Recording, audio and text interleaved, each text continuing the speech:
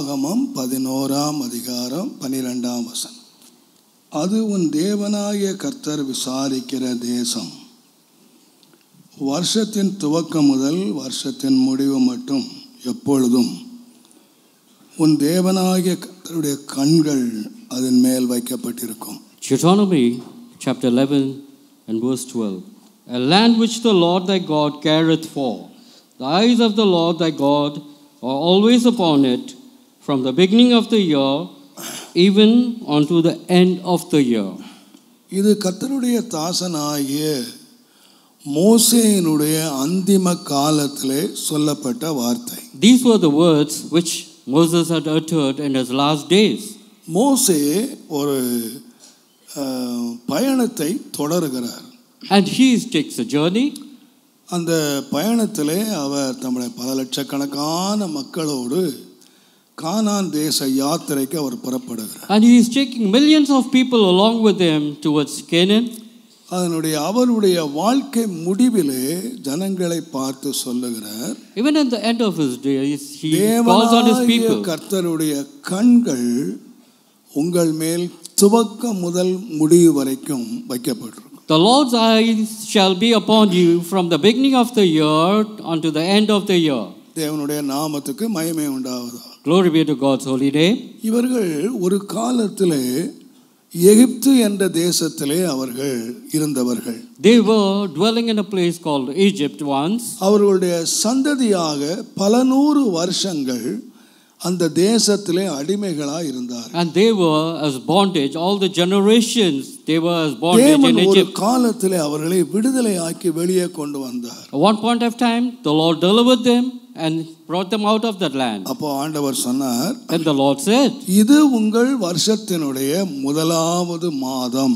This is the first month of the year. இது ஆபீப் மாதம். This is Abib year. உங்கள் வாழ்க்கையிலே நீங்கள் இதை தொடங்குகிற முதல் மாதம். And this is the life that thou are going to start, and this is the first month. உங்கள் வாழ்க்கையில எத்தனையோ முதல் மாதங்கள் தொடங்கி இருக்கலாம். You would have seen many first month of the year. எத்தனையோ வருஷங்கள் தொடங்கி இருக்கலாம். Many years you would have seen. ஆனால் நீங்கள் என்றைக்கு விடுதலை பெற்று இந்த எகிப்திலிருந்து வெளியே வருகிறீர்களோ அதுதான் உங்கள் வாழ்க்கையிலே முதலாவது மாதம். But this is going to be the first month that thou have been redeemed from this land of Egypt. நல்ல வாக்குத்தத்தத்தோடு தேவன் அவர்களை வெளியே கொண்டு வந்தார். And this is the promise that the Lord gave and he brought forth. நான் நினைக்கிறேன், I think அவர்கள் முதலாவது மாதம் என்று ஆரம்பித்த அந்த மாதத்திலே, and when they considered this as the first month, முதல் மாதம் கடந்தார்கள்.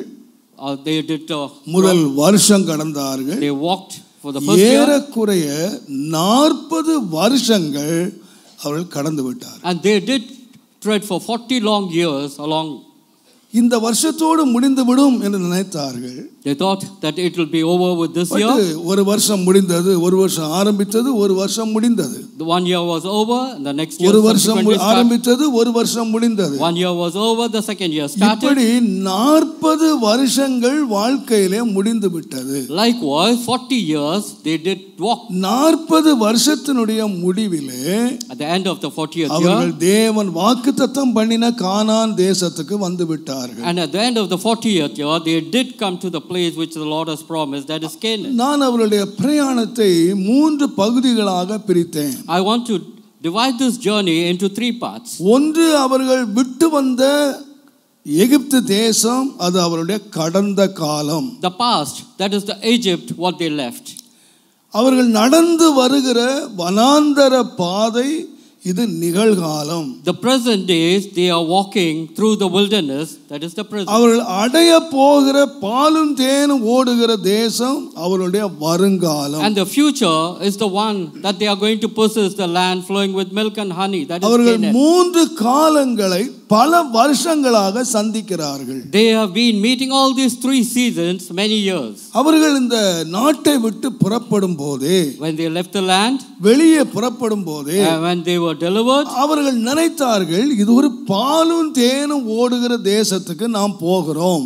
immediately when they left, they thought that they are going to the land flowing with milk and honey. நீங்கள் நினைத்துக் கொள்ள கூடாது. You should think. அவர்கள் இருக்கிற தேசம் ஒரு பஞ்சம் உள்ள தேசம் அல்ல.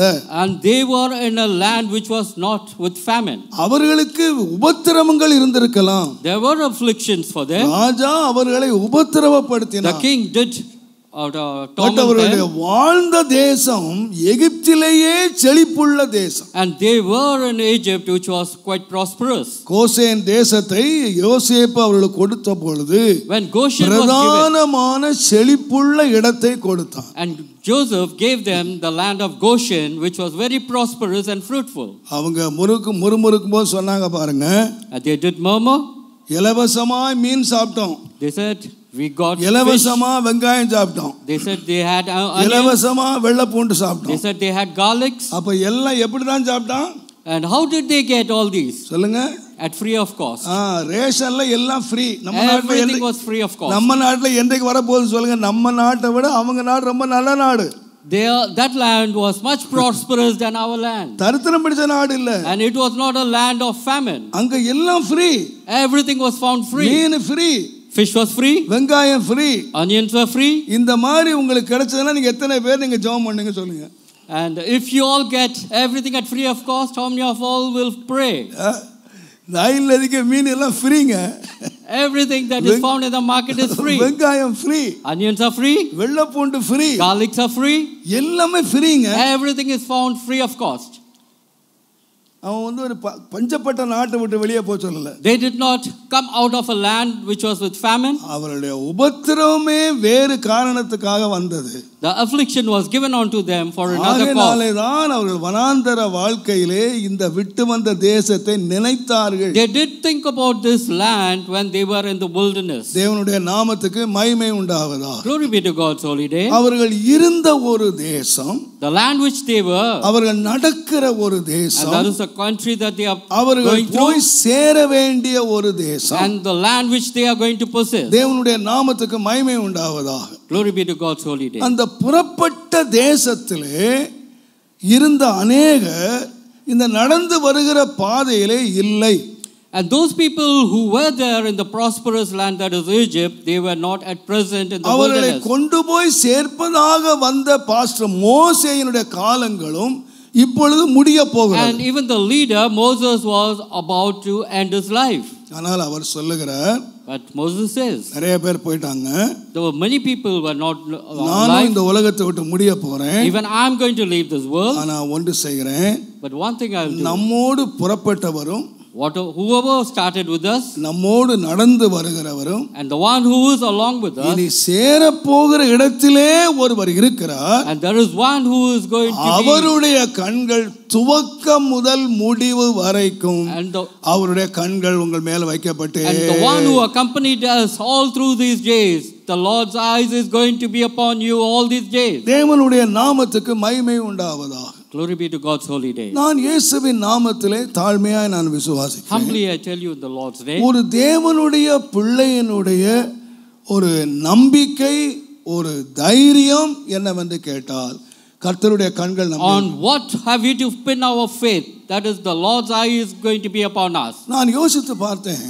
I pondered. நீங்கள் யோபின் புத்தகத்தை நீங்கள் வாசிப்பீர்களானால், if you would read the book of Job, அந்த புத்தகம் ரொம்ப அருமையாய் ஆரம்பிக்கிறது. and the book starts very well. அந்த ஆரம்பத்திலே வேதம் சொல்லுகிறது, the Bible says, சன்மார்க்கனாய் இருந்தான், and Job was உத்தமனாய் இருந்தான், and he was தேவனுக்கு பயந்திருந்தான், and he was afraid of the Lord. சம்பத்துக்களை ஆண்டவர் ஆசீர்வதித்தார், and the Lord blessed his, அவனுடைய எல்லாவற்றையும் வேலி அடைத்திருந்தார், and the Lord has hedged him, எங்கு பார்த்தாலும் அவனுக்கு செழுமையாய் இருந்தது, and in every aspect he was prosperous. ஆரம்பம் மிக அருமையாய் இருந்தது, and he started off his life very well. ஆனால் ஒரு முடிவு என்ன எழுதி பாத்தீங்கன்னா, you know what is the end? இந்த முதலாவது இருந்த ஆசீர்வாதத்தை காட்டிலும் the blessing what he had first, ஆசீர்வாதத்தை அங்க பெற்றுக்கொண்டான், and he did get double fold at the end. ஆனால் இருந்த ஆசீர்வாதத்துக்கும் இரட்டிப்பாய் பெற்ற ஆசீர்வாதத்துக்கும் நடுவிலே பாதை பயங்கரமானது. and in between the blessing what he had and the double fold what he had later on, the path was பாதை ஒரு வனாந்தரமான பாதை, and it was a life of wilderness. மனைவி கைவிட்டாள், wife forsook him, கைவிட்டார்கள், the servants forsook him, நண்பர்கள் கைவிட்டார்கள், the friends forsook him, ஆஸ்திகள் கைவிட்டது, the wealth was lost, எல்லாம் கைவிட்டு everything was lost. இந்த யோபு ஜெபம் பண்றார். Now Job ராத்திரி வந்தா எப்ப பகல் வரும்னு காத்திருக்கிறார். When the night comes, I wait upon the day. பகல் வந்தா எப்ப ராத்திரி வரும்னு காத்திருக்கிறார். When the day comes, I wait when the night will இந்த come. மனுஷன் நிலைமை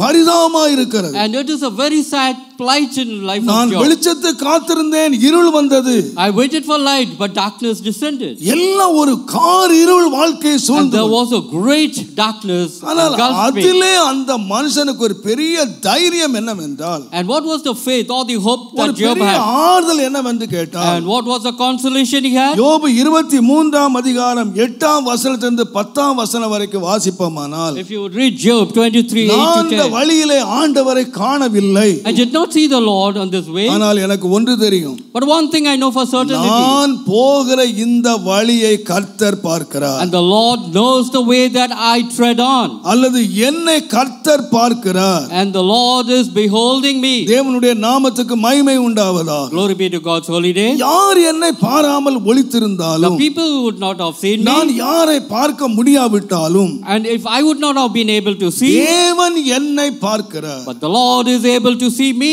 ஆகையினாலே இந்த மனுஷன் என்ன செய்தார்னா, What does he do, Job? பொறுமையாய் இருந்தார். And he was waiting patiently. நிச்சயமாய் தேவனுடைய வழியிலே முடிவு உண்டு. And he knows for certainty that there இந்த is an end. பாதையிலே முடிவு உண்டு. There is an end.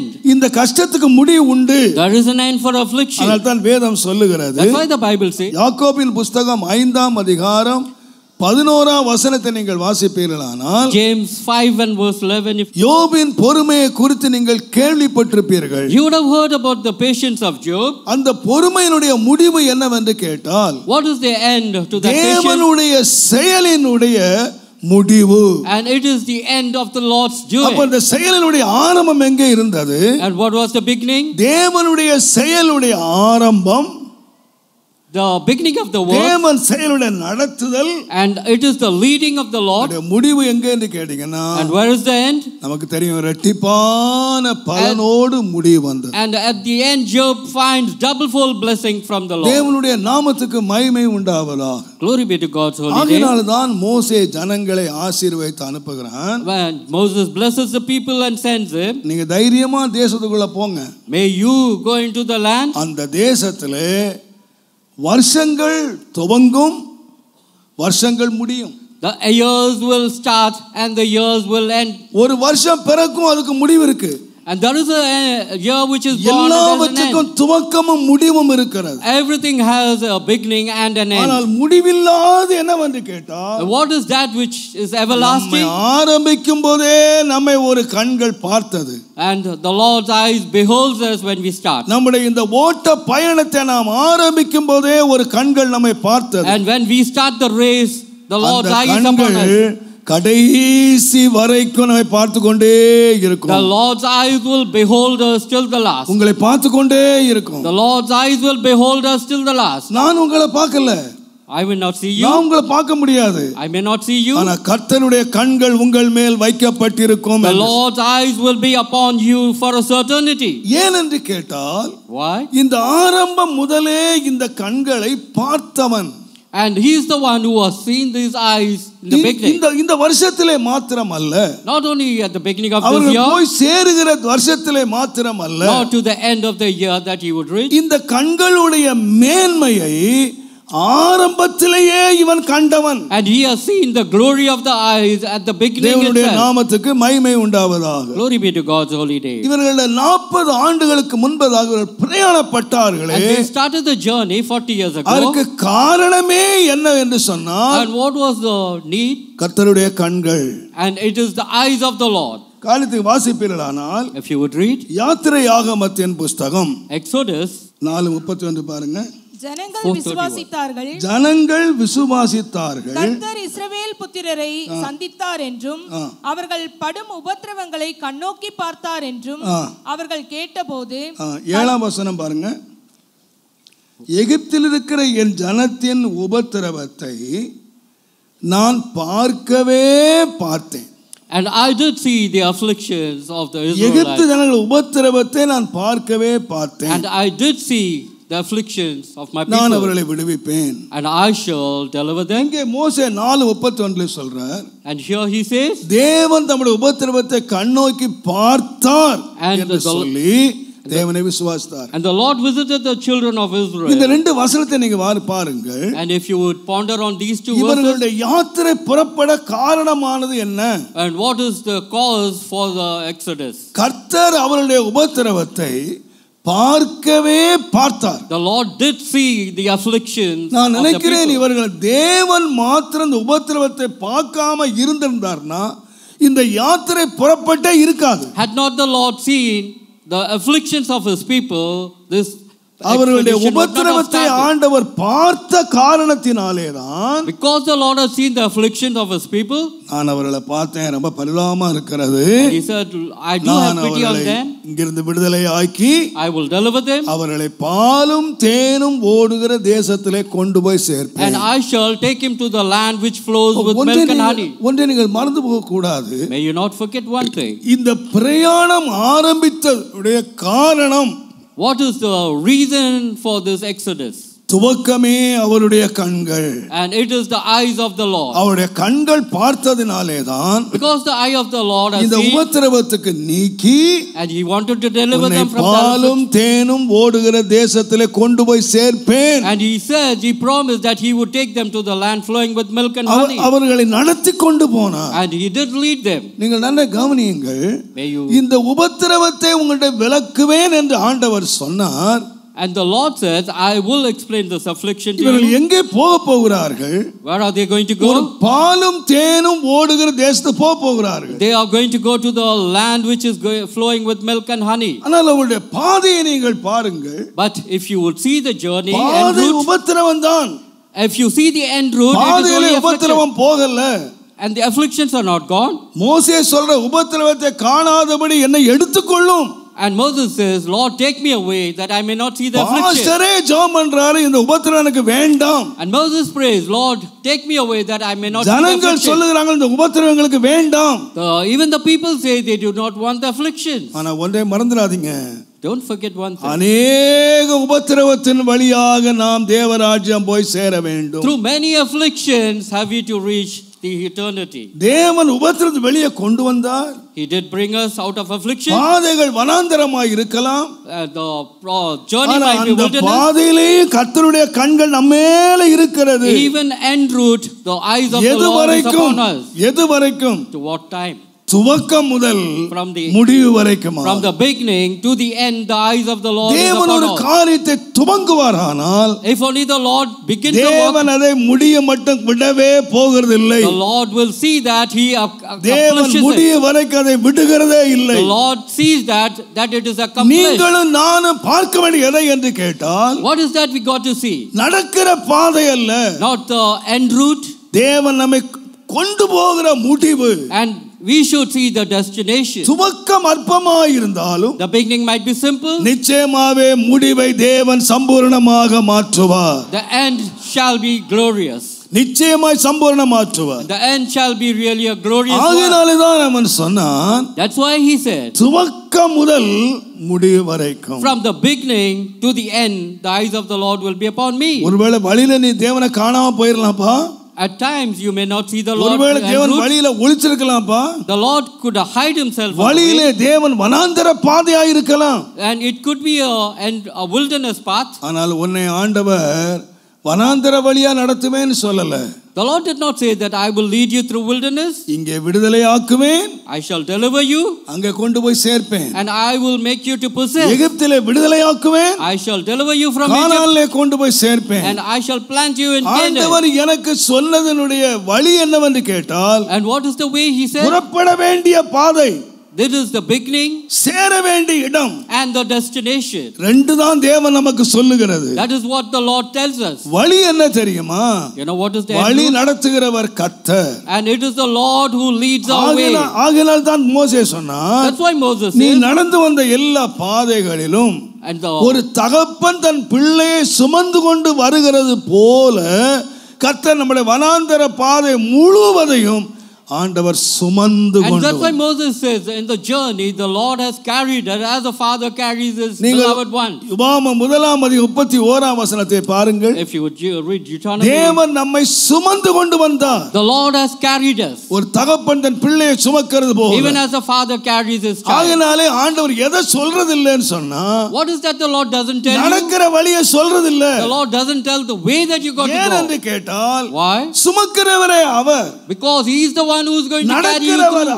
And he is the one who is going to walk. நம்மை தூக்கி சுமக்கிறவர் அவர். And he is the one who is going to carry us. ஆகையால தான் ஆண்டவர் சொன்னார், ஏசாயா 46 Isaiah 46 உன்னை உருவாக்கினவர் 3 46:3 யாக்கோபே உன்னை தாயின் கருப்பையிலே உன்னை உருவாக்கினேன். And I have formed you in the womb of your mother. நான் உன்னை தாயின் கருவிலே உற்பத்தி ஆகும்போது உன்னை தாங்கினேன். And I have formed you in the womb. உன்னை தாங்கினேன். And I have borne you. உன்னை சுமந்தேன். And I have carried you. உன்னை தப்புவித்தேன். And I have made you to நரை வயது மட்டும், till your gray-headed, முதிர் வயது மட்டும், till your old age, நான் உன்னை சுமப்பேன். and I shall carry you. நான் உன்னை சுமப்பேன். I shall carry you. நான் உன்னை தாங்குவேன். And I shall bear you. நாம் ஒரு சின்ன குழந்தையா பிறந்தோம். We were born a child. இன்னைக்கு நாம் முதிர் வயது ஆயிட்டோம். And today we are old. நீங்க எவ்வளவோ பாதைகளை கடந்து வந்திருக்கீங்க. You have tread upon many paths. இந்த பாதையை திரும்பி பாருங்க. If you will turn முதிர் வயது ஆயிடுங்க, திரும்பி பாருங்க. If you would look at the back, நாம சொல்லலாம், we may say, தேவன் என்னை நடத்தினார் என்று சொல்வதை காட்டிலும், we could say the Lord has led me. தேவன் என்னை சுமந்து கொண்டு வந்தார். We could say the Lord did carry me. சுமந்து கொண்டு வந்தார். He did carry me. நம்மளை நடத்தி இருந்தாரானா, if only he had led us, நாம நடக்க முடியாதுன்னு கீழே உட்கார்ந்துருவோம். we could have said, we could have complained நடந்து that வந்திருக்கவே மாட்டோம் இந்த பாதையில. we could not have tread. இந்த நடந்திருக்கவே மாட்டோம். We could not have walked the way. எத்தனையோ மாதங்களை நாம கடக்க முடியலன்னு சொன்னோம். There are many ways that we could not. எத்தனையோ வருஷங்களை கடக்க முடியலன்னு சொன்னோம். Many years we would have said we are not able to. எத்தனையோ செத்துட்டா பரவாயில்லைன்னு சொன்னோம். We said it is better that I die. மோசே சொல்றாரு, ஏன் ஆண்டவர் வந்து புறப்பட்ட இடத்தையும் முடிகிற இடம் சொன்னான்னு கேட்டீங்கன்னா, வழியிலே உள்ள பாதை கர்த்தருடையது. Moses says he utters the beginning and the destination. The end between he doesn't say, because he is the one who carries us. தேவன் நம்மை சுமந்து வந்தார். The Lord, he does carry us. தேவன் நம்மை நடத்தி கொண்டு வந்தார். The Lord carried us. தேவன் நம்மை போஷித்து வந்தார். The Lord did feed us. பாதை வனாந்தரமாய் இருந்தது. The way would have been wilderness. குறைவில்லாமல் தேவன் நடத்தினார். The Lord did lead us. ஒரு குறையில்லாமல் போஷித்தார். And there were no want. அதனால அவருக்கு தெரியும். And Moses knew. அதனால தான் மோசே சொன்னார், that's why Moses said, 40 வருஷம் அந்த உபத்திரவத்தின் பாதையில நம்ம நடந்தோம்ப்பா. 40 years of affliction we trod it. அன்றைக்கு நம்ம ஆரம்பிக்கும் போது உபத்திரவத்தை பார்த்த தேவன், the Lord has seen the affliction at the beginning. நம்ம இந்த கரை கொண்டு வந்துட்டார். Now he has brought us thus far. இனி நமக்கு முன்னால ஒரு பாலும் தேனும் ஓடுற தேசம் இருக்கு. There is a land which is flowing with milk and honey. இதுவரைக்கும் நம்மேல் இருந்த கர்த்தருடைய கண்கள், thus far the eye of the Lord was upon us. கடைசி வரைக்கும் நம்மேலே அந்த கண்கள் இருக்கும். It shall be upon us till the last. அந்த கண்கள் இருக்கும்.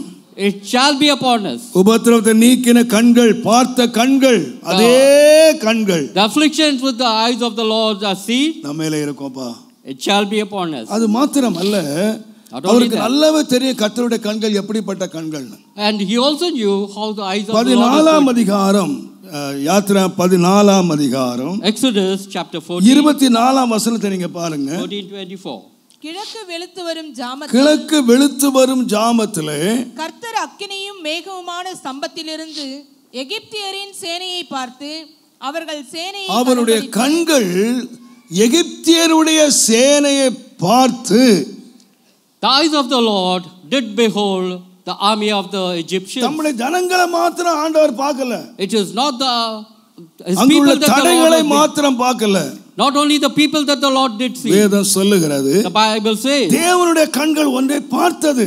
There is one thing which the Lord's eyes எதை behold. பார்த்தது என்றால், what is that? தேவனுடைய பிள்ளைகளை துரத்துகிற சத்துருக்களை தேவனுடைய கண்கள் பார்த்தது. The eyes of the Lord did see the enemies of the Israelites. தேவனுடைய நாமத்துக்கு மகிமை உண்டாவதாக. Glory be to God's holy name. முடிவு என்னவென்று கேட்டால், You know what's in? அந்த சேனையை கர்த்தர் கலங்கடித்தார். And the Lord did destroy that army of the Egyptians. நிச்சயமா என்னன்னு கேட்டீங்கன்னா, You know what happened for இவர்கள் அந்த சேனையை பார்த்தபோது இவர்கள் கலங்கினார்கள். When the Israelites seen the army of the Egyptians, they feared. இவர்கள் பயந்தார்கள். They did fear.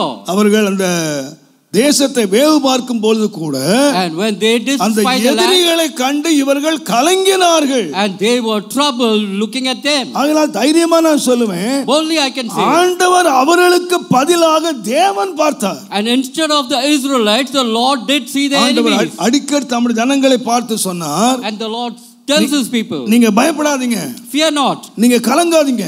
don't be troubled. ஏன் தெரியுமா? You know why? உங்களுடைய கண்களை நான் சத்துருவை பார்க்கும்படி உண்டாக்கவில்லை.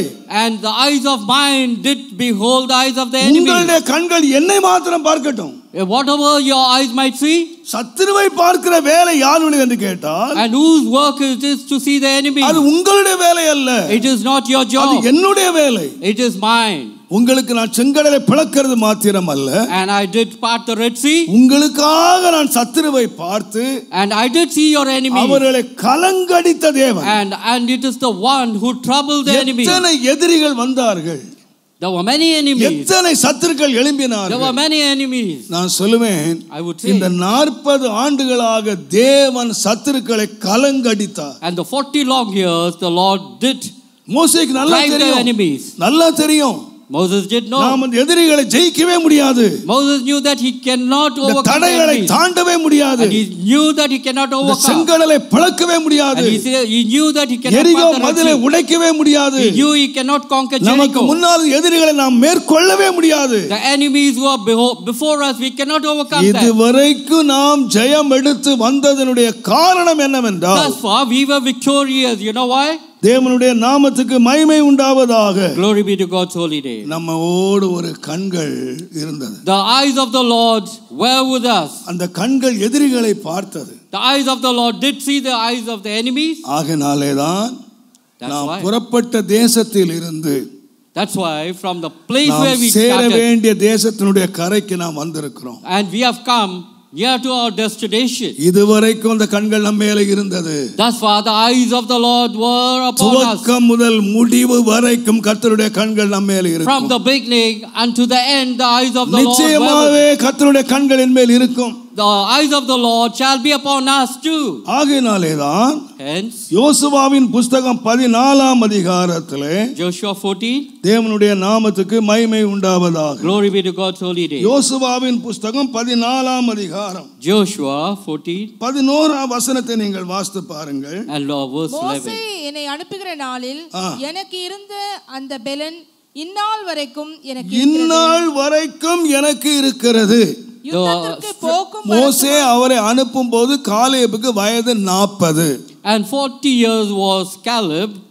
இப்பொழுது வயது 85. And now he is 85 years old. 45 வருஷம் ஆயிற்று. 45 வருஷத்துக்கு முன்னால இந்த மனுஷன் போய் பாலும் தேனும் ஒரு தேசத்தை வேவு பார்த்த மனுஷன். And he did spy the land flowing with milk and honey 45 years ago. 85 வயது ஆகிறது. Now he is 85 years old. அவர் சொல்றாரு, Now Caleb அன்றைக்கு says, இருந்த பலன் எனக்கு இன்றைக்கு இருக்கு. the strength what I had in those days I still அன்றைக்கு have. யுத்தம் பண்றதுக்கு பலன் அன்றைக்கு இருக்கான். And I do have the strength to battle. உண்மையாவே கர்த்தர் நல்லவர். The Lord is good. அவரை கர்த்தர் உயிரோடு காத்தது மாத்திரம் இல்ல, The Lord did preserve him. தேவன் அவருக்கு பலமும் கொடுத்தார். The Lord did give him strength. நான் அன்றைக்கு இருந்த பலன் எனக்கு இருக்கு, I do have the strength. அதனால யுத்தம் பண்ணி பிடிச்சிருவேன்னு சொல்லல.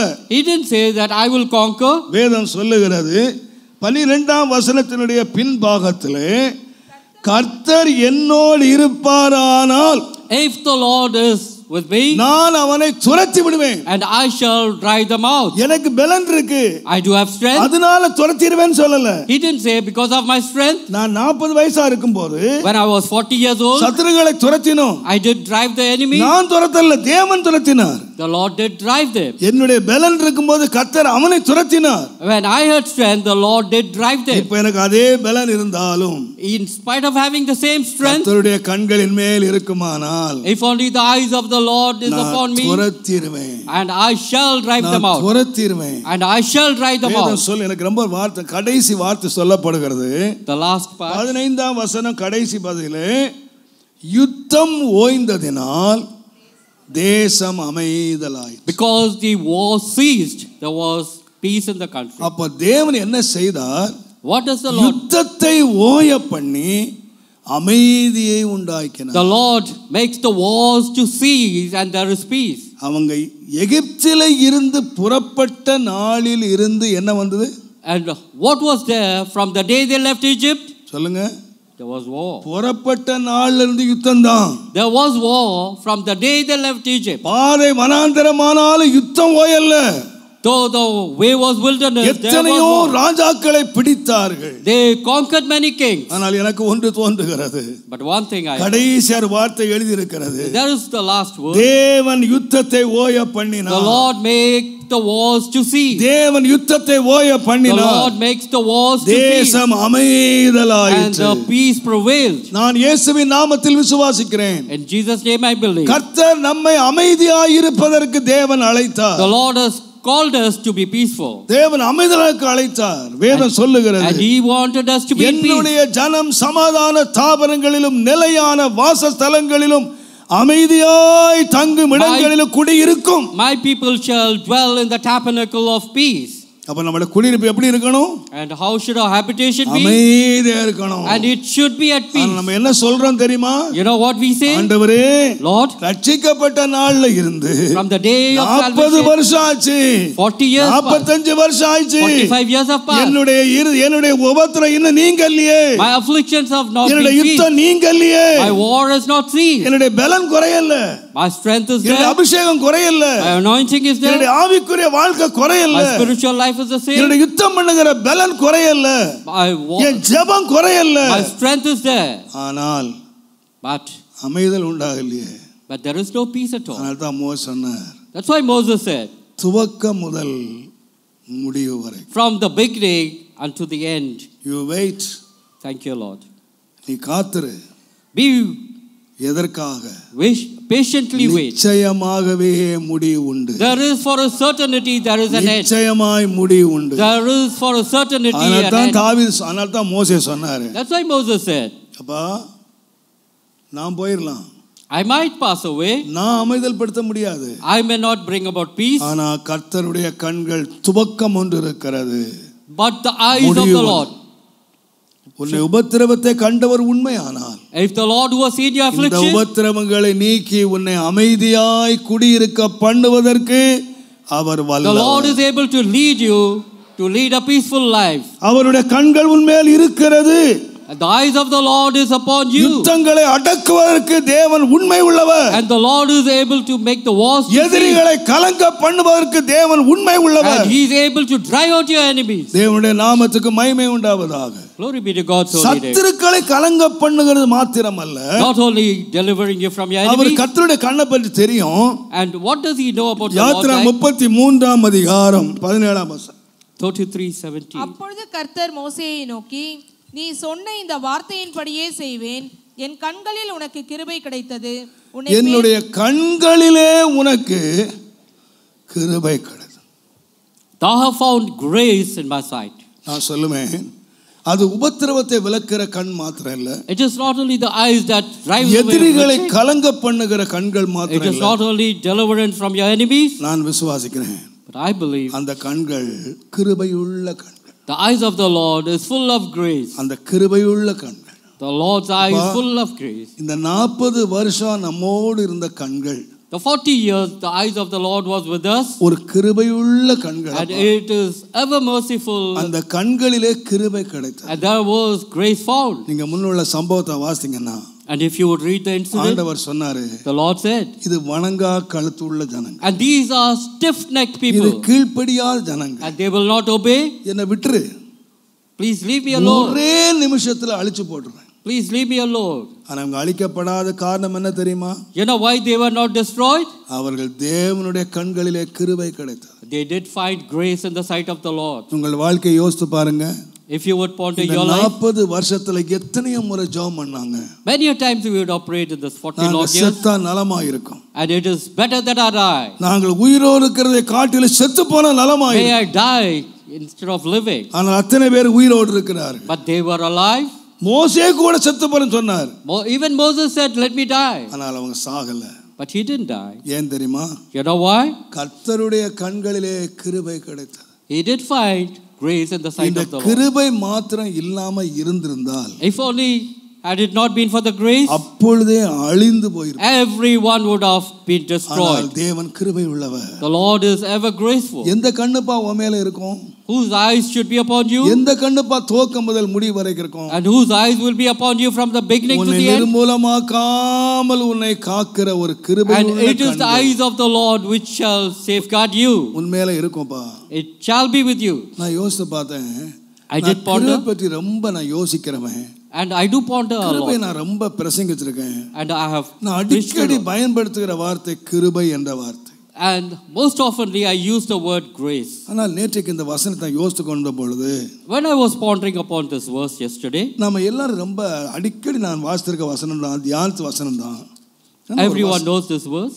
ஒன்று ராஜாக்களின் புஸ்தகம் 1 Kings 3ஆம் அதிகாரம் chapter 3. ஆண்டவர் 3ஆம் அதிகாரத்துல சாலமோன்ட்ட வந்து கேட்கிறாரு. And the Lord asked Solomon, உன்னுடைய விருப்பம் என்ன? And what is thy will? நான் உனக்கு என்ன செய்யணும்? உனக்கு விருப்பம். What is that? விரும்புறது என்னிடத்துல கேளு. What is your wish? அந்த மகன் சாலமோன் ஜெபம் பண்றான். And Solomon prays. 6ஆம் வசனம் பாருங்க. அதற்கு சாலமோன், என் தகப்பனாகிய தாவீது என்னும் உமது அடியான் உம்மை பற்றி உண்மையும் நீதியும் மனநேர்மையுமாய் உமக்கு முன்பாக நடந்தபடியே தேவரீர் அவருக்கு பெரிய கிருபை செய்து அந்த பெரிய கிருபையை அவருக்கு காத்து இந்நாளில் இருக்கிறபடியே அவருடைய சிங்காசனத்திலே வீற்றிருக்கிற ஒரு குமாரனை அவருக்கு தந்தீர். உனக்கு என்ன வேணும்னு கேட்டா, and he asks Solomon, what do you want? இவன் அப்பாவை பற்றி சொல்றான். And Solomon talks about his father. அப்பாவை பற்றி என்ன சொன்னான்? What does he talk about his father? என்னுடைய அப்பா உண்மை உள்ளவர், my father is நீதி உள்ளவர், and he is truthful and righteous, நேர்மை உள்ளவர், and he is upright in heart, உனக்கு முன்பாக நடந்தார். and he did walk upright. இது உண்மையா? And is it right? இது உண்மையா? Is it right? தாவீது எப்படி நடந்தார் நமக்கு தெரியாதா? And we do know how David walked. சாலமோனை விட்டுட்டு உங்ககிட்ட படிச்ச எக்ஸாம் பேப்பர் நாளைக்கு ஒரு எக்ஸாம் வச்சு, and if you would ask தாவீதை பற்றி எழுதுங்கள் அப்படின்னு சொன்னா நீங்க என்ன எழுதிருப்பீங்க? and if we ask you to write about David, what would you write? அவருக்கு இத்தனை மனைவி. And we would say he had so many wives. ஒரு மனைவி கூட ஒழுங்கான மனைவி இல்ல, இன்னொருத்த மனைவி. And even the wife with whom he was living, அவர் கட்டின மனைவி எல்லாம் இன்னொருத்த மனைவி கட்டினார். and he did marry another man's wife. கடைசியா பச்சைபாலை கட்டுறதுக்கு அடுத்தவனை கொலையா பண்ணினார். And to marry Bathsheba, he did murder her husband. அவரே சொன்னாரு, உம்முடைய சமூகத்தில் இராதபடிக்கு நான் தள்ளப்பட்டேன். And he did say to the Lord that I have been forsaken. உம்முடைய சமூகத்திலே வைத்து எங்க அப்பாவை காப்பாத்தினீரே. But here Solomon says he was upright in heart, he walked. இத்தனை செய்தவனை தலை நிமிர்ந்து நிற்க பண்ண என்ன தெரியுமா? You know what made him to walk upright? அடுத்த சந்ததி சொல்லுகிறது, the next generation says, எங்க அப்பா உண்மை உள்ளவர். My father is truthful. இத்தனை மூணது என்னது? You know what was that covered him? கிருபை. And it is the grace of the Lord. கிருபை. It is the grace. நான் மாத்திரம் கடவுளா இருந்து தாவீது மாத்திரம் தாவீதா இருந்திருந்தான்னா, if only I had been the Lord and if David was before me, இந்த புத்தகத்துல தாவீதுன்னு ஒரு புத்தகமே இல்லாம ஆக்கியிருப்பேன். I would have seen that David's name is not featuring in this book. நீங்க எத்தனை பேரே தாவீதுன்னு பேர் வச்சிருக்கீங்க? And how many of you call அவன் yourself செய்த David? தவறுகள் ஆயிடுச்சா? And was he அந்த forsaken? தவறுகளை எல்லாம் கர்த்தர் மூடி, Lord did cover all his sin. அவருடைய கண்களிலே கிருபை கிடைக்க பண்ணினார். The Lord did make him to find அதனால தான் favor. சொன்னா, எங்க அப்பாவுடைய நீதி நேர்மையினால இல்ல. It is not by the truth and righteousness of my. உம்முடைய கிருபையினால. It is because of your grace. இந்த சிங்காசனம் ஸ்தாபிக்கப்பட்டது கிருபை. My throne has been established because of your grace. அவனுடைய பிள்ளையாகிய சாலமோன் வந்திருப்பது கிருபை. And it is Solomon who has been seated. எங்க அப்பா அழியாமல் இருக்கிறது கிருபை. And it is the grace of the Lord. அப்ப மோசேக்கு தெரியும் இந்த 40 வருஷத்துல நாம எல்லாரும் ஆண்டவரை எவ்வளவு கோபப்படுத்தினோம். And we did. ஆண்டவரை எவ்வளவு துக்கப்படுத்தினோம். We did trouble the Lord many a time. ஆண்டவருக்கு விரோதமா நாம் எத்தனை காரியங்களை செய்தோம். We did sin against the Lord many a times. நானே விரோதமாய் செய்தேன். And I did work against the Lord many a time. தேவன் நம்ம அழிச்சறல. But the Lord didn't destroy us. தேவன் நம்ம நிர்மூலமாக்கிரல. The Lord didn't destroy us. நாம் நடந்து வந்தபோது எப்படி நம்முடைய கண்களை நம்ம மேல் வைத்திருந்தாரோ. The Lord did brought us. அதே விதமாய் 40 வருஷம் கர்த்தர் கண்களை நம்ம மேல் வைத்தார். The Lord's eyes was upon us for 40 இஸ்ரவேலே நீ பயப்படாதே. Israel, don't. அதே கிருபையுள்ள கண்கள் நம்ம மேல் இருக்கும். The same grace of the Lord is upon us. The eyes of the Lord. முதல் முடிவு வரைக்கும். From the beginning to the end. அவருடைய கண்கள் கிருபையுள்ள கண்கள். The eyes of the Lord are full of grace. அவருடைய கண்கள் கிருபையுள்ள கண்கள். The eyes of the Lord is full of grace. அது நம்மை நிர்மூலமாக்காது. And it shall not destroy us. நம்மை மூடுகிற கிருபை. And it is the grace that will hide us. நம்மை மூடுகிற மறைக்கிற கிருபை. And it is the grace that will hide us. நம்மை அவமானப்படுத்தாது. And it will not bring you to shame. நம்மை வெட்கப்படுத்தாது. It will not bring you to shame. நான் சொல்லுவேன். I would say. இத்தனை தவறு செய்த ஒரு மனிதனை கூட many sin that he had committed, தேவன் மன்னித்தார்.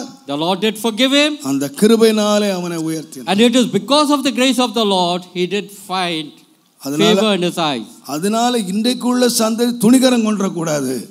Hence we should not think that this is an example to us. ஆண்டவருடைய கிருபை ரொம்ப பெருசு. The Lord's grace is mighty. நாம என்ன பண்ணாலும் ஆண்டவர் கிருபையில மூடிடுவாரு. So we shouldn't think that we can do anything and ஆண்டவர் நடத்திடுவாரு. The Lord will forgive us. நான் தாழ்மையா சொல்லுவேன். Humbly தேவனுடைய நாமத்துக்கு இந்த கிருபை வித்தியாச பிரசங்கம் பண்ணப்படுகிறது. The grace is being preached in a different தேவன் அறியாமை உள்ள காலங்களை காணாத போல் இருந்தார். And the Lord did give us grace the day we do not. துணிவினால ஒருவன் அறிந்து செய்வானானால். If only we do presumptuous அறிந்து sins. செய்வானானால். If you do presumptuous sins, அது வேறு. it is different. ஆனா இந்த கிருபை அப்படியே மூடினது. But the grace of the Lord will hide everything. கண்களிலே கிருபை நிர்மூலமாகாமல் And we are not destroyed because of his grace. அந்த கண்களை பற்றி மோசே அறிந்து வைத்திருந்தார். Moses did know. 26ஆம் அதிகாரம் 9ஆம் வசனத்திலே Leviticus 26 and verse 9. நான் அவர்கள் மேல் கண்ணோக்கமாய் இருப்பேன். Because I have seen. அவர்களை பலுகவும் and I shall பெருகவும் பண்ணி என்னோடு உடன்படிக்கையை எடுத்து. And I shall make them to prosper. அவருக்கு நன்றாகவே தெரியும். Moses knew. நாங்கள் ஒரு சிறு கூட்டமாய் புறப்பட்டோம். And it is a small group that we started. அவர் உபாகமம் 1ஆம் அதிகாரம் 11ஆம் வசனம் சொல்லுகிறார். இப்பொழுது நீங்கள் வானத்து நட்சத்திரங்களைப் போல இருக்கிறீர்கள். Now you are like the stars of the heaven. தேவன் உங்களை இன்னும் ஆசீர்வதிப்பார். The Lord shall bless you. நீங்கள் 1000 மடங்கு பெருகுவீர்கள். And may you be prosperous 1000-fold. நான் சொல்லுவேன். And I would say. கர்த்தருடைய கண்கள் என்ன செய்யும் என்று சொன்னால். What is the eyes of the Lord will do? உங்களை பெருக பண்ணும். The eyes of the Lord shall make you multiply. அதனால தான் மோசே சொன்னாரு. That's why Moses said. கர்த்தருடைய கண்கள் உங்கள் மேலே இருக்கும். May the eyes of the Lord be upon you. அந்த கண்கள் உபத்திரவத்தை நீக்கி. The eyes of the Lord will remove affliction. இடத்துக்கு உங்களை கொண்டு வரும். And it shall lead you to a prosperous place. அந்த கண்கள் எதிரிகளை கலங்க பண்ணி. The eyes of the Lord will destroy the enemies. அமைதியான இடத்துக்கு கொண்டு வரும். And it shall lead you to a peaceful habitation. அந்த கண்கள் கிருபையினால் நாம் நிர்மூலமாகாமல் நம்மை காத்து. The eyes of the Lord is full of grace and will not be destroyed. சந்ததிகளையும் வாழ பண்ணும். And it shall make our generation to prosper. அந்த கண்கள் நம்மை பலுகவும் பெருகவும் பண்ணும். The eyes of the Lord shall multiply and make us fruitful. ஆகையால்தான் மோசே தம்முடைய ஜனங்களை ஒப்புக் கொடுக்கிறார். And that's why Moses offered his people unto the Lord. நீங்க பயப்படாதீங்க. Fear not. நீங்க போகிற தேசத்திலே the land which you will possess. துவக்கம் முதல் முடிவு வரைக்கும் கர்த்தருடைய கண்கள் உங்கள் மேல். And the land which you will possess, the eyes of the Lord shall be upon you from the beginning to the end. உங்களை பார்த்துக்கிட்டே இருக்கும். May you நான் சொல்லுவேன் வருஷம் துவங்கும், the year will begin, வருஷம் முடியும். and the year will end. ஆனால் But ஆதியும் அந்தமும் இல்லாத தேவன் மாத்திரம் அவர் கண்களை நம்ம மேல் வைத்துக் கொண்டே, only the Lord who is the beginning and the end, his eyes shall be upon us. அவருக்கு ஆரம்பமும் இல்லை, அவருக்கு முடிவும் இல்லை. And there is no beginning and there is அவருக்கு no துவக்கம் இல்லை, அவருக்கு முடிவும் இல்லை. and there is no end, and there is தேவனுடைய நாமத்துக்கு மகிமை உண்டாவதாக. glory be to God. ஆனால் மோசே ஒன்னு சொல்லிட்டாரு, Moses did utter one thing. துவக்கம் முதல் முடிவு வரைக்கும் கர்த்தருடைய கண்கள் உண்மை. And he said, from the beginning of the year to the end of the year, eyes of the Lord will be upon you. அந்த கண்ணமாத்த நோக்கி பாருப்பா. May you behold his eyes. அந்த கண்ணமாத்த நோக்கி பாரு. May we behold the Lord's eyes. அவரை நோக்கி பார்த்த முகங்கள் பிரகாசம் And அடைந்தன. all those they looked unto him, they were அது not ஒரு ashamed. நாள் வெட்கப்பட்டு போகிறதே இல்லை. Their faces were never ashamed. இந்த 2017 ஆண்டுல வெட்கப்பட போகிறதே இல்லை. And thou shalt not be put to shame in the year 2017. ஏனென்றால் அவருடைய கண்கள் மாறாமல் நம்மேல், And his eyes changed not. துவக்கம் முதல் முடிவு வரைக்கும் கண்கள் மாத்திரம் அல்ல, from the beginning to the end. ஒரு It is not only தேவனுடைய the eyes. பிள்ளையினுடைய வாழ்க்கையில கர்த்தர் இன்னொரு காரியத்தை செய்கிறார். There is another thing that the Lord does. பிலிப்பியர் 1 அதிகாரம் Philippians chapter 1 5 வசனம் பாருங்கள். and verse 5. உங்களில் நற்கிரியை தொடங்கினவர் அதை உங்களிலே தொடங்கினவர், the one who was started. வருஷத்தை தொடங்கினவர் முடிவு பெறுந்து வைத்திருப்பார். நற்கிரியை தொடங்கினவர் இயேசு கிறிஸ்துவின் நாள் பரியந்தம் முடிய நடத்தி வருவார் என்று நம்பி. And the good work in you will perform in the days of Jesus. ஒரு நல்ல கிரியை ஆண்டவர் தொடங்குகிறார். There is a good work that the Lord is starting. ஒரு தேவனுடைய பிள்ளை என்றைக்கு தேவனிடத்திலே வருகிறானோ, the day a person comes to the Lord, அவனிலே ஒரு நல்ல கிரியை ஆண்டவர் தொடங்குகிறார். and he does start a good work in that person. வேதம் சொல்லுகிறது, the Bible says, எபேசியர் 2 அதிகாரம் 10 வசனம் பாருங்கள். Ephesians 2:10. எபேசியர் நற்கிரியைகளை செய்கிறதற்கு நாம் கிறிஸ்து இயேசுவுக்குள் சிருஷ்டிக்கப்பட்டு தேவனுடைய செய்கையாய் இருக்கிறோம். For we are the workmanship created in Christ Jesus unto good works. நாம் தேவனுடைய செய்கையாய் இருக்கிறோம். And we have been the creation of the God. எதற்காக? For what? நாம் ஒவ்வொருவரும் நல்ல கிரியை செய்ய வேண்டும். We have been expected to do good works. நாம் துர்க்கிரியை செய்தவர்கள். We are நாம் people of துர்க்கிரியிலே evil works. பழகினவர்கள். And we have been into நம்முடைய evil works. தாய் நம்மை பாவத்திலே கருத்தரித்தாள். And our mother conceived us நாம் in sin. துர்க்குணத்திலே நாம் உருவானோம். And we have been used to நம்முடைய evil works. கிரியைகள் எல்லாம் துர்க்கிரியைகள். And all our works are evil. ஆனால் தேவன் நம்மை அழைத்து, the Lord has called us, நமக்குள்ளே ஒரு நல்ல கிரியை ஒன்றை ஆரம்பித்தார். and the Lord has started a good work in us. நம்ம யாராக இப்ப சிருஷ்டித்தார் என்று சொன்னால், and how and what form did he create us? நற்கிரியைகளை செய்யத்தக்கதாக தேவன் என்னை சிருஷ்டித்தார். God created me to perform good works. தேவனுடைய நாமத்துக்கு மகிமை உண்டாவதாக. Glory be to God's holy name. எதற்காக என்றால், for what? ஏன் நற்கிரியைகளை செய்ய நம்மை சிருஷ்டித்தார் என்று சொன்னால், for what reason do we have to do good works? 2 தீமோத்தேயு 2 அதிகாரம் 21 வசனம் நீங்கள் வாசிப்பீர்களானால், 2 Timothy 2:21. ஆகையால் ஒருவன் இவைகளை விட்டு சுத்திகரித்துக் கொண்டால் அவன் பரிசுத்தமாக்கப்பட்டதும் எஜமானுக்கு உபயோகமானதும்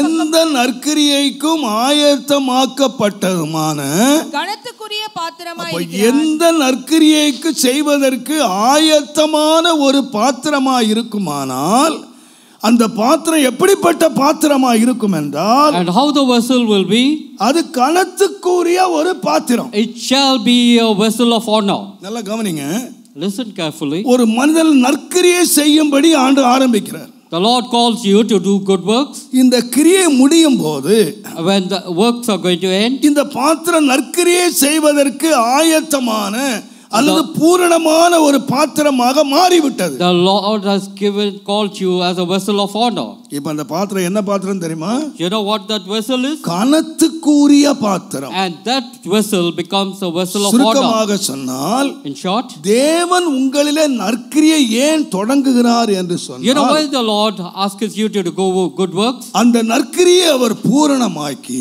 when the works are perfected, உங்களையும் என்னையும் கனத்துக்குரிய பாத்திரமாய் மாற்ற வேண்டும். by the good works we have been made vessel of honor. கனத்துக்குரியவர்களாய் மாற்ற வேண்டும். And he transforms us into a vessel of honor. நீங்கள் சம்பவத்தின் முன் பகுதிகளை வாசித்தீர்களானால், if you will read the previous verses, ஒரு வீட்டிலே மரத்தினாலான பாத்திரம் இருக்கிறது. and there is a vessel made of மண்ணிலான பாத்திரம் இருக்கிறது. vessel made of mud, வெள்ளியினாலே இருக்கிறது. of silver, பொன்னினாலே இருக்கிறது. of gold.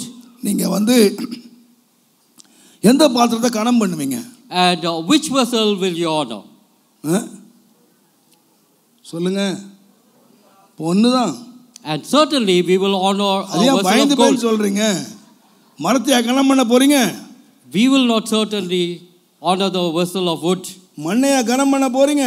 Will you honor the vessel made of mud? எத கனத்துக்குரிய பாத்திரம் என்றால், which is the பொன்னுதான் கனத்துக்குரிய பாத்திரம். And it is the vessel of gold which is meant for honor. ஆனா ஆண்டவருக்கு 4 விதமான பாத்திரம் இருக்கு. And there are 4 types of vessels. இந்த பாத்திரங்களை நற்கிரியை செய்ய தொடங்குகிறார். And he starts doing good work. எந்த பாத்திரத்திலே அந்த கிரியை செய்து நற்கிரியை செய்வதற்கு தகுதியான பாத்திரமாக இது மாறிடுச்சோ, அந்த பாத்திரம் என்ன பாத்திரம் மாறினா, அது மண்ணினாலேயே செய்திருந்தாலும் அது கனத்துக்குரிய பாத்திரமா. And when Lord starts doing good works, it is the vessel which does good works will be worthy of honor. நான் தாழ்மையாக சொல்லுவேன் அருமையானவர்களே, I will tell you humbly, ஆண்டவருடைய பெரிய ஆசை என்ன தெரியுமா? you know what is Lord's longing? நீங்களும் நானும் கனத்துக்குரியவர்களாக இருக்கணும். That he wants us to be a vessel of honor.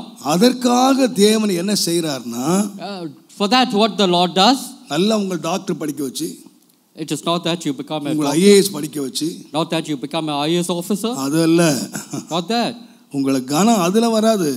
you will not get your honor by that. சில வேளைகளில் ஒருவர் வந்து ஒரு ஐயா ஒரு பாஸ்டரை அவருக்கு பிரசங்கம் பண்ணார். One pastor preached. அவருக்கு 4 பிள்ளைங்களாம். And he had 4 children. 4வது பையனை பைபிள் ஸ்கூல் சேர்க்கறதுக்கு கொண்டு வந்தார். And he wanted the youngest to join a Bible school. அப்போ அவர் கேட்டாரா, உங்களுக்கு எத்தனை பிள்ளைங்க ஐயா? And he was asked, how many children do you எனக்கு have? 4 பிள்ளையா. And he said, I have 4. அப்படியா? முதல் பையன் என்ன பண்றான்? What is your first son doing? அவன் ரொம்ப பிரில்லியன்ட்யா, கோல்ட் மெடலிஸ்ட் அவன். And he said he's a gold medalist. அவன் டாக்டர் படிச்சிட்டு அமெரிக்கால இருக்கான். He settled down in US. அப்படியா? அப்ப இரண்டாவது பையன்? What about your second son? அவனும் gold மெடலிஸ்ட்யா. And he's also a gold medalist. அவன் இப்ப நெதர்லாந்துல இன்ஜினியரா இருக்கான். And he's an engineer in a foreign land. மூணாவது பொண்ணு? மூணாவது பொண்ணு. And what is your third daughter doing? ரெண்டு பேரையும் அவ தூக்கி விழுங்கிடுவாயா. அவ இப்ப கனடாவுல இருக்காயா. And now my daughter is settled in Canada. இவனை ஏன் பைபிள் ஸ்கூல் வந்தீங்க? Why have you brought him to the Bible school? மண்டேலே ஏற மாட்டேன்றியா? Because he's not intelligent. ஒண்ணும் மண்டேல ஏற மாட்டேன். He's not able to grasp anything. மண்டேல ஏறது அமெரிக்காவுக்கு போணும். And whoever is intelligent settles in US. மண்டேல ஏறாதது. And whoever is not intelligent, ஊழியது. Bible படிக்கணும். the one who is not intelligent, Bible யார் படிக்கணும்?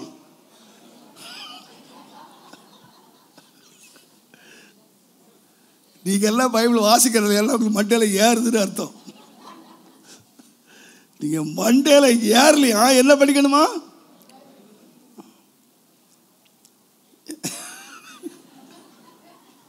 வேதம் சொல்லுது. The Bible says, நீ அமெரிக்காவுக்குனால கனம் இல்லை. Because you are in America, you are not honored.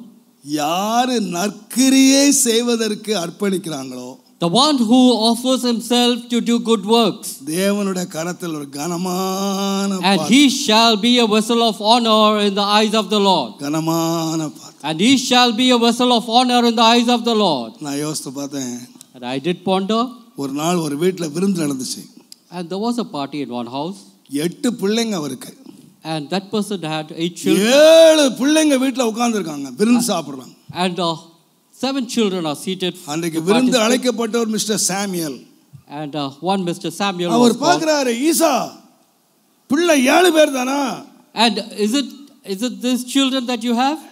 இன்னொருத்தன் இருக்கிறான். And there is one more. இவனுங்கெல்லாம் government employees. And these people are government இவர் employees. ராணுவத்துல மேஜர், இவர் general.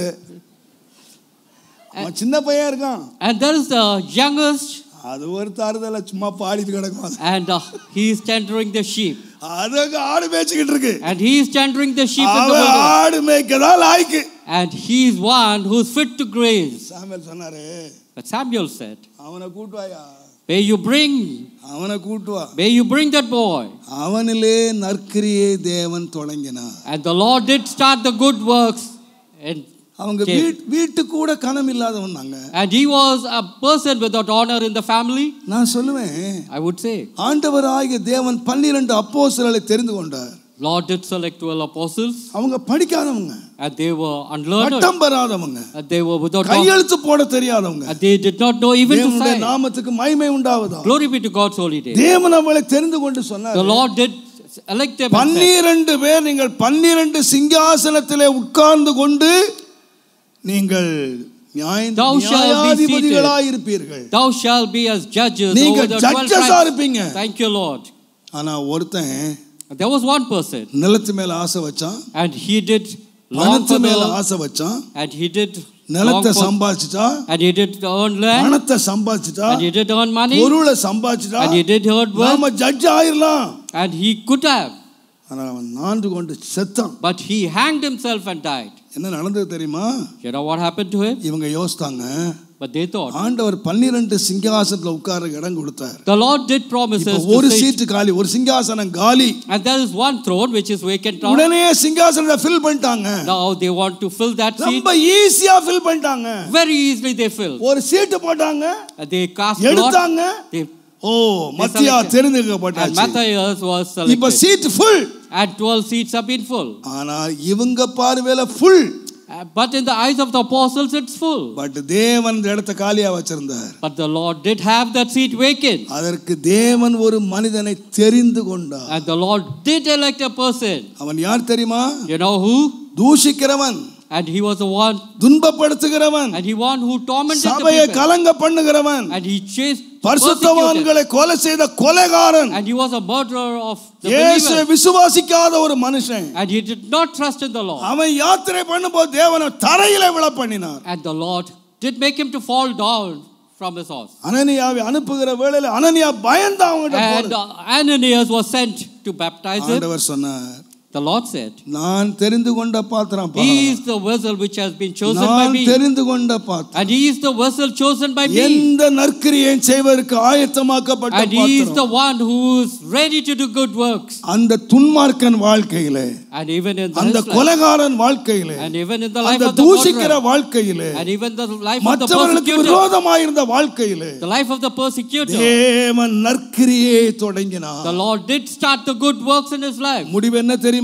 You know what said? எந்த சபையை துன்பப்பட அதை கட்டினான். And the churches which he persecuted he did build.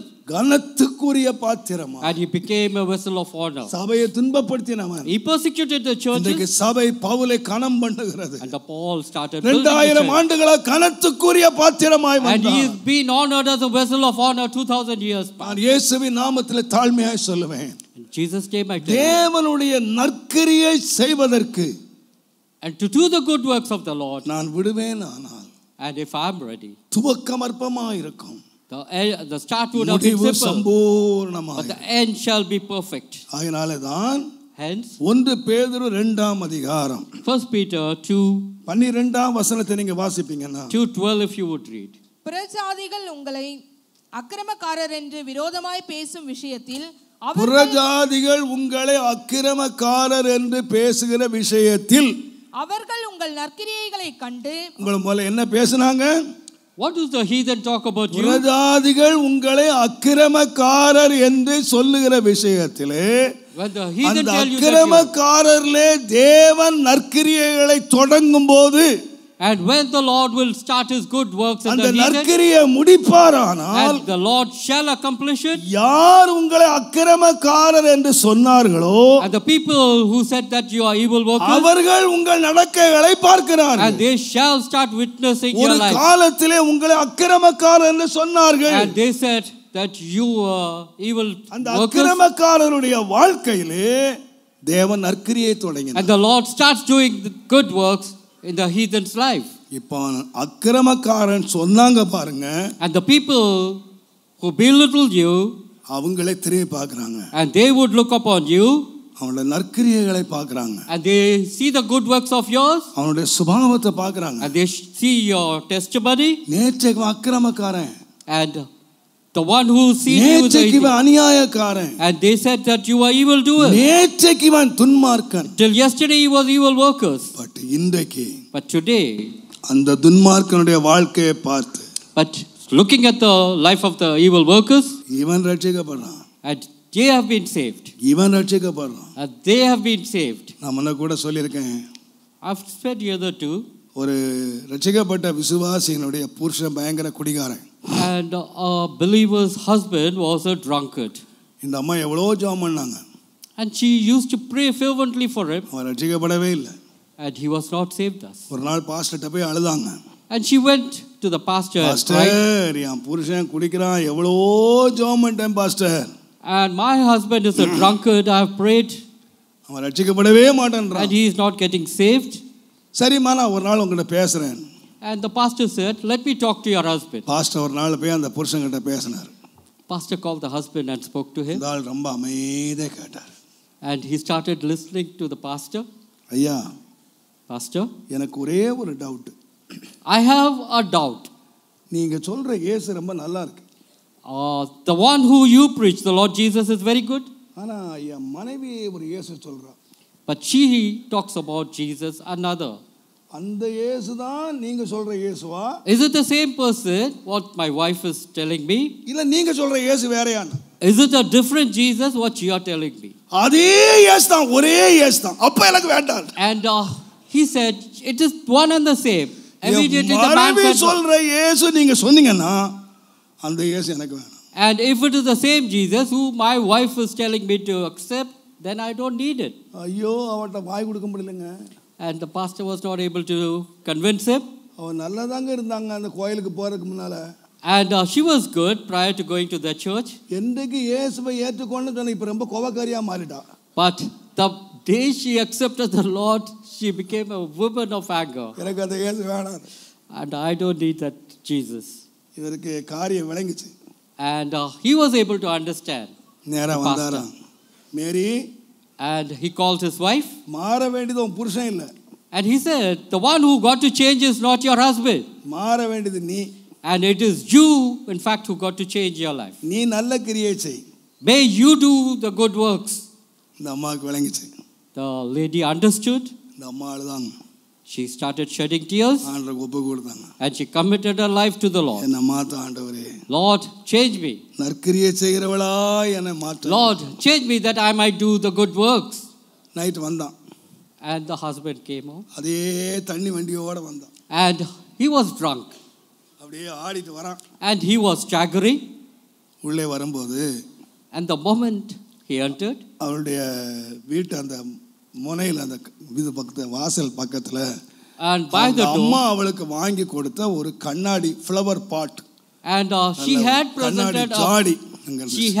presented a flower pot earlier. நடந்த சம்பவம் நம்ம நாட்டில அமெரிக்காவில்.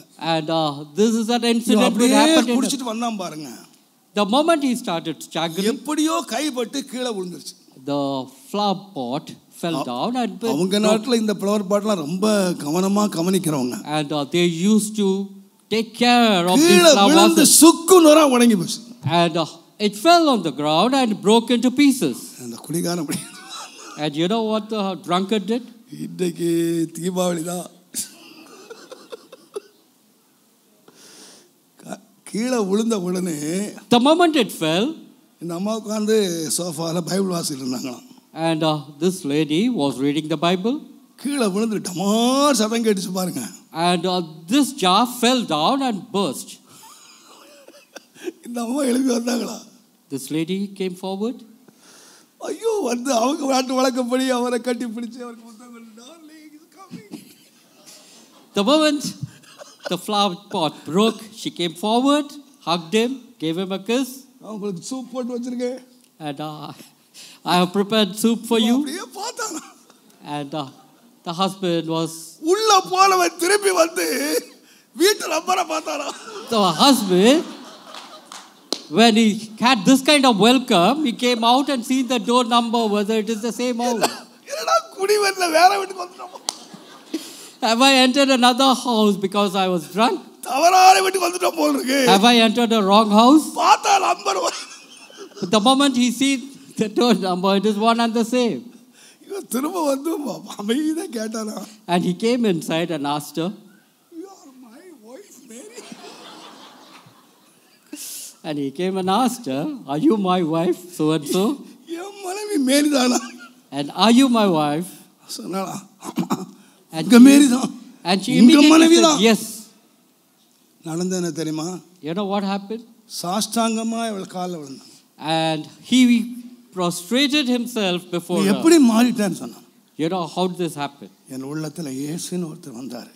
And Jesus did enter my life. என்ன மாத்திட்டாரு. And he transformed me. அவன் எப்படி அழுதான் தெரியுமா? You know how he cried? உன் கோபத்தை அந்த இயேசு மாத்திருக்க முடியும்னா அவர்தான் என் குடியை மாத்த முடியும். And if only the Lord could change your anger, it is the one. அந்த இயேசு எனக்கு வேணும். And I do need that Jesus who can change my life too. I want him. அவன் மாறினான். And he did change. இன்னைக்கு என்ன காண விரும்புறாங்க தெரியுமா? You know what do the people want to see today? ஒரு காலத்துல நாம துர்க்கிரியைகளுக்கு and we were into our evil works at one. காரணரா இருந்தோம். And we were once. நான் நேற்று தினத்துல ஒரு வீடியோ ஒன்று பார்த்துக்கிட்டேன். And yesterday I did watch a video. இன்றைக்கு அவர் கர்த்தருடைய கருத்துல பெரிய pastor. And today he is a big pastor. அவர் செய்தி கொடுக்கிறாரு. And his message was, என் மனைவியை நான் என்னெல்லாம் பண்ணினேன், and the way I tortured my அவளை wife, எப்படி எல்லாம் கொடுமைப்படுத்தினேன், the way I tortured my wife, நடு ராத்திரில அவளை நைச்சியோட வெளிய அனுப்பி கொட்டும் பனியில வெளிய அனுப்பி, and I used to chase her out of the house at the middle of the night in the dew. ஆனா என் மனைவி என்ன மாத்திட்டா. But my wife changed me. என்ன மாத்திட்டா. My wife பாஸ்டரா மாத்திட்டா. And my wife changed me, and today I am a pastor. நான் யோசித்து பார்த்தேன். And I thought, ஒரு குடிகார புருஷனை, if a wife could change a drunkard, ஒரு அடிக்கிற புருஷனை, and if they could change ஒரு வெறுக்கிற புருஷனை, the one who denies you, ஒரு பெண் மாற்ற முடியுமானால், if only a wife could change him. அதை விட பெரியவர் என் இயேசு. The Lord is mightier than. அதை விட பெரியவர் இயேசு. The Lord is mightier than no. அவரால் மாற்ற முடியும். And the Lord can change you. ஆனா அவர் யாரால மாற்றார்னு சொன்னீங்கன்னா, by what works does he change you? உங்களுடைய என்னுடைய நற்கிரியைகளினாலே. And it is because of the good works that you perform. அக்கிரமக்காரர் என்று சொன்னவர்கள், and the people who called us evil workers, உங்களுடைய நற்கிரியைகளை கண்டு they will witness our good works. உங்களை பரிகசித்தவங்க, and they will, உங்களை நிந்திச்சவங்க, and they one who persecuted you, the one who hated you, கேலி பண்ணினவங்க, the one who ridiculed you, உங்களோடு கூட சந்திப்பின் நாளிலே வர வேண்டுமானால், and if you want them to come to the day of judgment, ஆண்டவரே, Lord, என்னை நல்ல கிரியை தொடங்கும் ஆண்டவரே. Lord, may you start the good works in me, Lord. நற்கிரியை தொடங்கும். Lord, may you start the good works in me, Lord. நான் ஆண்டவரை பார்த்து ஜெபிக்கிறது உண்டு. I do pray to the Lord. எங்க மூலம் பேய் ஓட வேண்டாம். And let me not drive devils. எங்க மூலம் பெரிய அற்புதங்கள் நடக்க வேண்டாம். May I not perform miracles, Lord. எங்களுக்குள்ள பெரிய கிரியை செய்யும் ஆண்டவரே. Lord, may you perform mighty works in me. அக்கிரமக்காரராய் எங்களை நற்கிரியை செய்கிறவர்களாய் மாற்று. Lord, the evil workers that we are, Lord, make எங்களை us to perform good works. கனத்துக்குரிய பாத்திரங்களாய் மாற்று. May we become vessel of honor, Lord. எங்களுடைய முடிவு கனமாய் இருக்க வேண்டும். Lord, may the end be an honorable one. கடைசியாக, last of all, தேவன் ஒன்றை தொடங்கி தேவன் ஒன்றை முடிக்கிறார். the Lord does start one thing. எபிரேயர் 12ஆம் அதிகாரம் 1ஆம் வசனம். Hebrews 12 and verse 1. ஆகையால் மேகம் போன்ற இத்தனை திரளான சாட்சிகள் நம்மை சூழ்ந்து கொண்டிருக்க, பாரமான யாவற்றையும் நம்மை சுற்றி நெருங்கி நிற்கிற பாவத்தையும் தள்ளிவிட்டு, விசுவாசத்தை துவக்குகிறவரும் முடிக்கிறவருமாய் விசுவாசத்தை அவர் துவக்குகிறார், விசுவாசத்தை அவர் முடிக்கிறார். The author of the faith, the beginning and the end. ஏன் விசுவாசத்தை துவக்கி, Why does he start the faith? ஏன் விசுவாசத்தை முடிக்கிறார்? And why does he end the faith? நான் தாழ்மையாய் சொல்லுவேன். I would say 1 பேதுரு 2ஆம் அதிகாரம் 7ஆம் 9ஆம் வசனம் வாசித்தீங்கன்னா, 1 Peter 2:7 and நம்முடைய விசுவாசமானது சோதிக்கப்பட்டு, and our faith will be tried, இந்த விசுவாசம் முடிவிலே ஒரு பெரிய பலனை கொண்டு வருகிறது. and it shall bring forth a fruit at the end. விசுவாசம் பலனை கொண்டு வருகிறது. The faith brings forth fruit. ஆகையினால தான் பவுல் சொன்னார், That's why Paul said, என்னுடைய நல்ல போராட்டத்தை நான் போராடினேன், I have fought a good battle, என்னுடைய ஓட்டத்தை நான் முடித்தேன், I have finished my race, என் விசுவாசத்தை நான் காத்துக்கொண்டேன். I have safeguarded my faith. இது முதல் From today forth, எனக்கு கிரீடம் வைக்கப்பட்டிருக்கிறது. and from today forth, I have a crown of இந்த righteousness. உலகத்துல பிறந்த எல்லாருமே சாகுறான். Everyone are going to die one day. எல்லாரும் சாக போறோம். Everyone are going to உலகத்துல die, எல்லாம் நிரந்தரமா இருக்க போறது இல்ல. and we are not going to live forever. ஆனால் இந்த உலகத்திலே கண்களை மூடும் போது, When we close our eyes in this world, ஒருவன் கிரீடத்தோடு கண்களை மூட வேண்டுமானால், and if you have to die with a throne, அவன் யார் தெரியுமா? and who is he? விசுவாசத்தை பெற்றுக்கொண்டவன், He is the one who has obtained அந்த faith, விசுவாசத்தை காத்துக்கொண்டவன். and he is the one who has safeguarded the faith. ஆகினால் தான் யூதா எழுதினார், And that's why Jude writes, யூதாவின் புஸ்தகம் 3ஆம் வசனத்திலே, and 3rd verse, பிரியமானவர்களே, பொதுவான ரட்சிப்பை குறித்து உங்களுக்கு நான் எழுத வேண்டும் விரும்பின போது, and when I want to write to you about salvation, பரிசுத்தவான்களிடத்திலே ஒரு விசை ஒப்புவிக்கப்பட்ட விசுவாசத்திற்காக and whatever நீங்கள் has been, போராட வேண்டும் and என்று whatever faith has been given unto you, எழுதி உணர்த்துவது அவசியம்.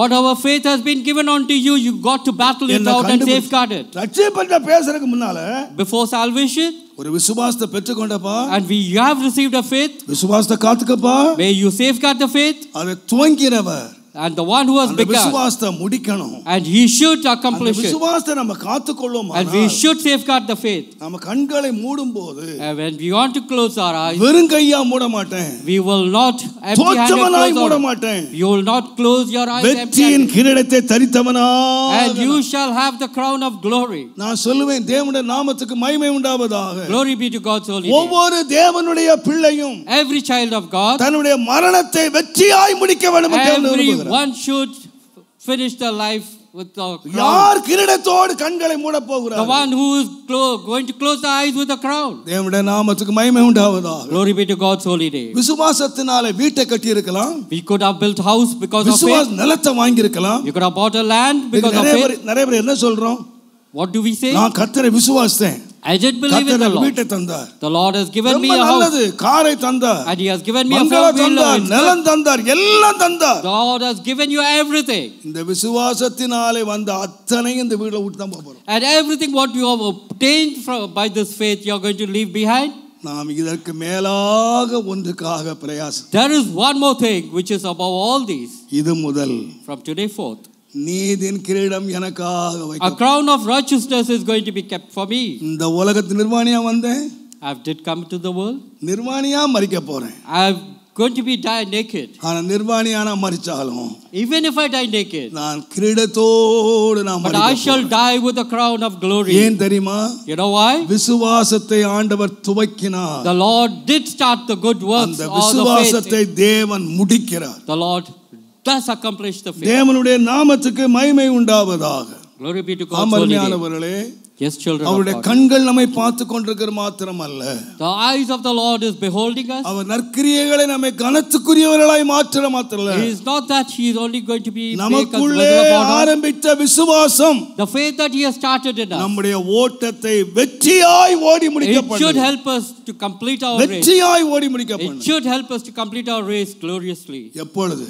When? துவக்குகிற அவருடைய கரத்திலே. And we should commit ourselves who starts the work. Pavul சொன்னார், Paul says, நான் விசுவாசிக்கிறவர் இன்னார் என்று நான் அறிவேன். I know whom I have believed. ஆகையால் Hence, நான் அவரிடத்திலே ஒப்பு கொடுத்து விடுகிறேன். and I offer myself unto Him. ஒப்பு கொடுத்து விடுகிறேன். I offer myself. அவரிடத்திலே ஒப்பு கொடுத்ததை And whatever I have offered, கடைசி வரைக்கும் கர்த்தர் காப்பார். and He is able to safeguard it till the end. கர்த்தர் யாரை காப்பார்? And who will he safeguard? கர்த்தர் யாரை நடத்துவார்? And who will he lead? கர்த்தர் யாரிலே கிரியை செய்வார்? And in whom will he work? யாருடைய விசுவாசத்தை அவர் காத்துக்கொள்வார்? And whose faith will he honor? ஆண்டவரே, Lord, நற்கிரியை தொடங்கின தேவன், the good works what the Lord has started, நீர் முடிவு பரியந்த நடத்துவீர் என்று நம்பி, I know for the certainty that thou will end it. உம்முடைய கரத்திலேயே என்னை ஒப்பு கொடுக்கிறேன். Lord, into thy hands I offer. உம்முடைய கரத்திலேயே ஒப்பு கொடுக்கிறேன். To thy hands I offer. என்னை கடைசி வரைக்கும் நடத்துவீர். Lord, lead me till then. என்னுடைய ஓட்டத்தை வெற்றியாய் முடிக்க பண்ணுவீர். May I run the race gloriously, Lord. உம்முடைய கண்கள் என் மேல் தொடர்ந்து இருக்கட்டும் சுவாமி. Lord, may your eyes be upon me. அவரிடத்துல யார் ஒப்பு கொடுக்கிறார்களோ, And whoever offers himself to the Lord, வழியை ஒப்புவி, and whatever your way, உன் காரியத்தை ஒப்புவி, commit your ways, உன் செயலை ஒப்புவி, commit your works. நீ ஒப்புவித்து விடுவாயானால், If only you offer it, தேவன் நற்கிரியை தொடங்கின தேவன் முடிவு பரியந்த the உன்னை good நடத்தும். works what the Lord has started, he is able to உன்னை accomplish நடத்த it, உண்மை உள்ளவராய் இருப்பார். and he is able to lead you, நீ கனத்துக்குரிய ஒரு பாத்திரமாய் இருப்பாய். and you shall be a vessel of honor, நீ கிரீடத்துக்கு பாத்திரமானாய் and you இருப்பாய். shall be worthy of the crown. தேவன் உன்னை அமைதல் உள்ள மனுஷனாய் கர்த்தர் மாற்றுவார். And the Lord will lead you in peaceful habitation. என்னை முற்றிலுமாய் ஒப்புவிக்கிறேன் ஐயா. Lord, I offer myself. எல்லா கண்களை மூடுவோமா? May we close our eyes. எல்லா கண்களை மூடுவோமா? May we close our eyes. ஆண்டவரே, Lord, இந்த வருஷத்தினுடைய துவக்கம் முதல், Lord, from the beginning of this year இந்த வருஷத்தின் முடிவு வரைக்கும், till the end of this year, இந்த வருஷத்தை நான் முடிக்க வரைக்குமாய் ஜீவனை தருவீரானால், Lord, if you will permit life to complete this year, என் வாழ்க்கையை முடிக்கிற காலம் வரைக்கும், Lord, till the end of my days, உம்முடைய கண்களின் மேல் இருக்கட்டும். Lord, may your eyes be upon me. என்னிலே உம்முடைய நற்கிரியைகள் தொடரட்டும். May the good works of yours begin in me.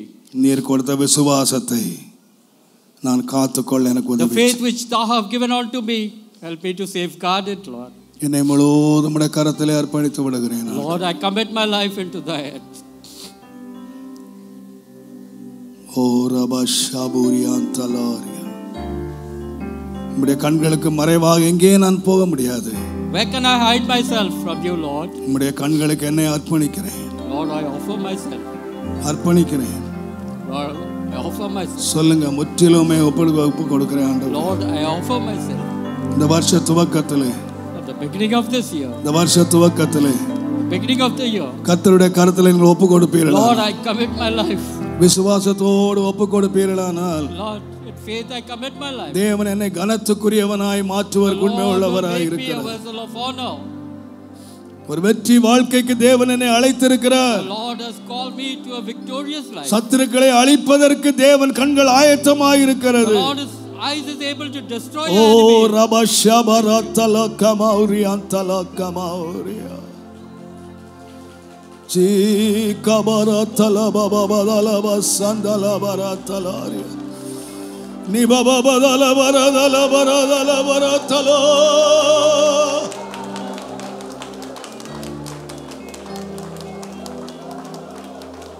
இயேசுவே இயேசுவே